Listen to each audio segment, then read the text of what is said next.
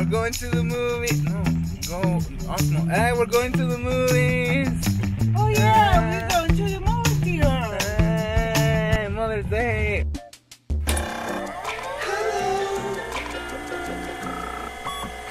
So I keep this tiny little movie theater set under a glass dome right by a picture of my mom and me to kind of commemorate the time that we spend. I take her out to the movies pretty much every weekend. If there's something good to see, even if there's something bad to see, we'll go and check it out. It's kind of a weekly check-in, you know, good place to let her kind of vent and stuff, and we talk about and we catch up, and it's good, it's fun. So I've kept every movie stub that we've gone to since we started doing this weekly thing, not since like the beginning of time, but since we've started doing the weekly thing.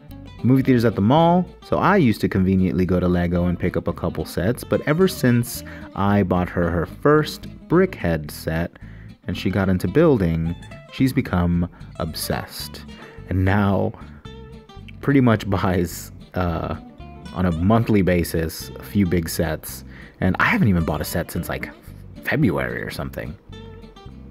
Now, every year I also do make her a Mother's Day card and a birthday card. It's gotten to the point where she'll tell me she doesn't even need a gift, but if I show up to her house without a card that I made personally, to don't even bother, because she's not going to open the door. It's fun. It sort of makes me feel like a kid. You know, you couldn't feel like you're in kindergarten making some macaroni card for your mom. It's fun. It's a little sort of bit of, you know, little something that I could do for her, and she enjoys it. So here I am walking over. She lives right down the street, so I'm just walking over here. Here she is opening her present in true mom fashion, not wanting to rip the paper. Why do they all do this? Just rip the paper. A bowl for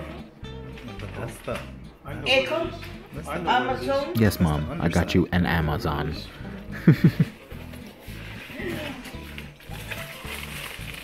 I love this one. It's a lot of pink. I love that at this point she didn't know exactly what it was, but since it had a lot of pink, she was all into it, so oh my God. Maybe I'll just get her a bucket of pink paint next year.